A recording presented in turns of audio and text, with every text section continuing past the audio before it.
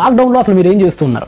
ఎందుకంటే పిల్లరా, దాదాపుగా ఈ కరోనా వైరస్ నిజంగానండి ప్రపంచ చరిత్రలోనే ఇన్ని రోజులు ఈ మానవ జాతి ఒకేసారి స్తంభించిన సంఘటన నాకు తెలిసి అక్కడ జరగలేదండి. అసలు పక్కనోడు పోతున్నాడన్నా కానీ ఒక 5 నిమిషాలు కూడా ఆగలేని స్థితిలో ఉండే ఈ మూర్ఖపు ప్రపంచాన్ని కొన్నిసార్లు మీరు హైవే రోడ్లో చూడండి, యాక్సిడెంట్ అయిపోతుందండి, వాళ్ళ చూస్తూనే ఉంటారు, ఎల్లే గారు వెళ్తూనే ఉండే. ప్రాణం కంటే గొప్ప పని ఉంది చెప్పండి ఈ ప్రపంచంలో. ఇలా ఒక 5 నిమిషాలు కూడా ఆగని ఈ ప్రపంచాన్ని ఆగిపోయేటట్లు చేశాడండి. అది దేవుడంటే, అది దేవుడంటే. అసలు ఈ లాక్డౌన్లో మీరు ఏం చేస్తున్నారు? చాలా మంది నాకు తెలిసినంతవరకు ఈ లాక్డౌన్లో పెద్దగా చేసేది ఏమీ లేదు. ఒక రిమోట్ చేతులు పట్టుకుని ఆ టీవీ ముందు కూర్చోవడం తప్ప, ఫోన్ చేతిలో పెట్టుకొని సొల్లు కబుర్లు ఎక్కడెక్కడ దొరుకుతాయని వాటిని నొక్కటం తప్ప ఇంతకు మించి నాకు తెలిసి లాక్డౌన్లో 99% ఎవరు ఏమీ చేయట్లా. ఎవరో ఒకళ్ళిద్దరూ దేవుని కోసం బ్రతకాలని తపన కలిగిన వారు ఈ యొక్క అవకాశాన్ని సద్వినియోగపరుచుకునేటువంటి క్రమంలో బైబిల్ చదవటం, బైబిల్ పరిశోధించడం, దేవుని సంబంధమైన ఆలోచనతో నిండి ఉంటారు. వాళ్ళలో కూడా 50-50 గాలి చాలా మంది ఉంటారు. కాసేపు లోకంలో, కాసేపు దేవుళ్ళు. ఒక అడుగు బురదలో వేస్తాడు, ఒక అడుగు మంచులో వేస్తాడు. ఒక అడుగు బురదలో, ఒక అడుగు మంచులో ఎప్పుడు ఎగకూడదండి. ప్రభు అంటాడు, నువ్వు ఉంటే వెచ్చగానైనా ఉండు, లేకపోతే చల్లగానైనా ఉండు తప్ప నువ్వు వెచ్చగా ఉండకరా, నా నోట నుంచి ఉమ్ము ఉద్దేశించి ఉన్నాను అంటాడండి. అదేంటంటే కాలం అంటే దాని విలువ తెలియదండి. కాలం విలువ తెలియదు చాలా మందికి. కాలం విలువ అసలు తెలియదండి చాలా మందికి. ఒక 5 నిమిషాలు ఛాన్స్ వస్తే ఏ టీవీ చూద్దామని కళ్ళు వెళ్తాయి తప్ప, రిమోట్ మీదకి చేతులు వెళ్తాయి తప్ప, ఫోన్ మీదకి చేతులు వెళ్తాయి తప్ప, బైబిల్ మీదకి చేతులు ఎప్పుడు వెళ్ళి చెప్పండి మీకు? ఒక 5 నిమిషాలు ఖాళీ ఉన్నప్పుడు బైబిల్ మీదకి చేతులు ఎప్పుడు వెళ్ళినా అస్సలు వెళ్ళవండి. ఎవరు మహా అయితేనండి.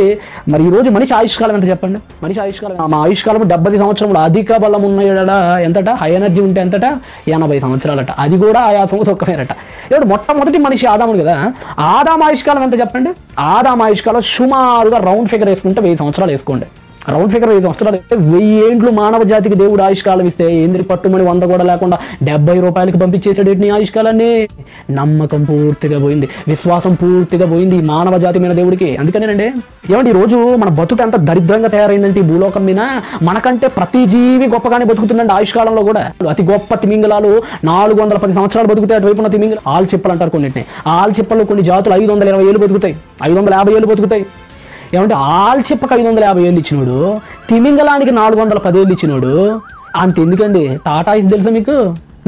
తాబేలు అంటారు కదా, తాబేలుకి ఎంతో తెలుసా? తాబేలుకు దేవుడు ఇచ్చిన ఆయుష్కాలం ఎంతో తెలుసా? 170 నుంచి 200 ఏళ్ళు అండి. 170 నుంచి 200 ఏళ్ళు. ఎందుకు రా నాయన? ఆఫ్టర్ ఆల్ తాబేలుకి ఇచ్చిన ఆయుష్కాలం ఇవ్వలేదు నీ బతుక్కి, తిమింగలానికి ఇచ్చిన ఆయుష్కాలం ఇవ్వలేదు నీ బతుక్కి, ఆల్చిప్పకి ఇచ్చినంత ఆయుష్ ఇవ్వలేదేంటి నీ బతుక్కి? వాటికంటే వెనకబడిపోయావేంటి? క్యూలో నుంచి ఉంటే అయ్యే నీ ముందు ఉన్నాయేంటి?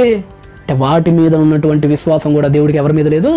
నీ మీద, నీ బతుకు మీద లేదు. అందుకే ఆలోచించపురులారా, ఆలోచించండి.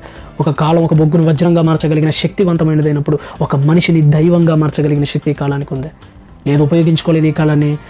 బొగ్గుగానే మిగిలిపోయినట్టు నువ్వు ఇంకా అధపాతాలానికి తొక్కబడక తప్పదు. బహుశా నువ్వు కాలం సరిగ్గా ఉపయోగించుకోవట్లేదని దేవుడి ప్రసంగం వినిపించడేమో ఆలోచించు. మరి నువ్వు పనికి మాలిన మాటలు, పనికి మాలిన ముచ్చట్లు, ఫ్రెండ్లతో కాలక్షేపాలు, ఫోన్లలో దరిద్రపు కొట్టు మాటలు, బైబిల్ చదవటం లేకుండా పొద్దులెగితే టీవీ, పొద్దులెగితే ఫోన్, ఏంది ఇదేనా బతుకు? చెవియొగ్గి వారి మాటలు వినుచున్నాడు దేవుడట చెవియొగ్గి మాటలు వింటున్నాడట. ఏం మాట్లాడుతున్నారు? ఇలాంటి మాటలు వినుచున్నాను, పనికి మాలిన మాటలు వారాడుకొనుచున్నారు. దేవుడు అంటున్నాడు, అరే లాక్డౌన్ కదా, మిగతా రోజులు బిజీ, పాపం భక్తులు నా కోసం బతకలేరు, ఖాళీగా ఉంది కదా, ఏం చేస్తున్నారని దేశం వైపు చూస్తేనట పనికి మాలిన మాటలు ఆడుచున్నారట. చూస్తేనట 95% బ్లూ ఫిల్మ్ చూస్తున్నారట. అది మనిషి. అందుకనే జంతువులకు ఇచ్చిన ఆయుష్కాలాన్ని దేవుడు మనిషికి ఇలా దౌర్భాగ్యులారా. అదే అంటాడండి యెషయా గ్రంథం ప్రారంభ అధ్యాయంలో, ఆకాశం ఆలకించు సిము సమాయిం వహనెస్ జెరెస్కి ఆహ్వే డిబ్బర్. ఆకాశం ఆలకించు, భూమి చెవియొగ్గు, యెహోవా మాట్లాడుచున్నాడు, నేను పిల్లలని కానీ పెద్దవారిని కానీ చేస్తే ఎరగబడ్డారు. పనికి మాలిన సంతానమా, దుష్ట ప్రజలారా, చెరుపు చేయు పిల్లలారా, మీకు శ్రమ కాదా? కాలాన్ని నిర్లక్ష్య పెట్టడాన్ని బట్టి దేవుడి మాటలు నీ చెవిని పడేస్తున్నాడే. ఒకసారి ఆలోచించుకో. కాలాన్ని సద్వినియోగపరుచుకోవటం నేర్చుకోండి.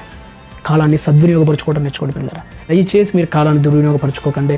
వీలైతే బైబిల్ చదవండి, అర్థం కాకపోయినా చదవండి, ముందుకున్నాడు చక్కగా చదువు.